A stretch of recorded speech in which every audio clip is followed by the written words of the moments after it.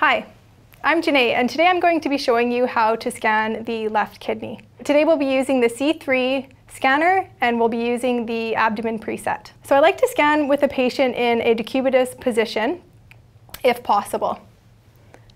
So we'll start here on the left flank, and I have my probe angled to align with the ribs.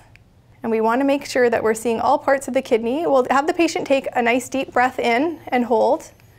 This moves the kidney down below the diaphragm and any overlying bowel. We want to scan all the way from the anterior portion of the kidney all the way back to the posterior in the sagittal plane. Now we're going to rotate our scanner 90 degrees to view the kidney in transverse. We want to scan all the way from the upper pole of the kidney and down to the lower pole. Sometimes the ribs create a shadow over top of the kidney, and we can try different windows to see the lower pole versus the upper pole. Sometimes you need to move around to get a nice clear view of all parts of the kidney.